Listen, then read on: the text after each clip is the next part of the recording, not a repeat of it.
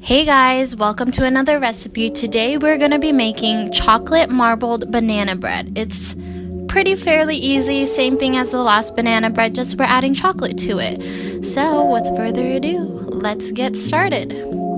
So you're going to want to start with 3 very ripe bananas. I usually like to wait until they're very brown and then use them because they're sweeter, and then mash them up. Once you got them all mashed, add your butter, baking soda, sugar, and your flax egg, and also your vanilla. I also noticed if you use baking powder instead of baking soda, it will be more dense. So if you want to mix up those 2 ratios of your baking soda to create something more dense or more fluffy, adjust as you want. Then you're going to want to add your flour, mix it all up. Once it's all mixed together, you're going to want to take about 1 cup and put it in another bowl. This is the one we're going to use with our chocolate. So with that, we're going to want to warm up some hot water.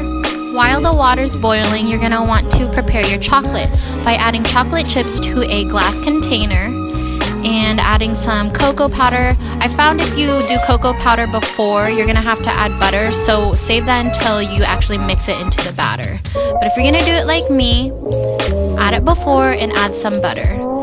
And then with the hot water, you're going to put it into another container and you're going to just melt the chocolate, and this will prevent it from getting burnt. And it'll start thickening and loosening up, and then once it's all mixed together, you're going to want to mix it into that 1 cup of chocolate.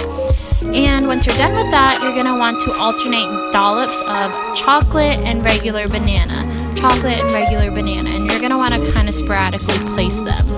Once you're done with that, shake it down, pound it down on your counter, and then use a toothpick or your knife and create swirls. You don't want to run your knife through it too much.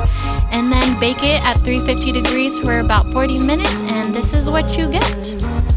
If you guys haven't already, I hope you guys like this video and subscribe because you'll see more of these and what I eat videos.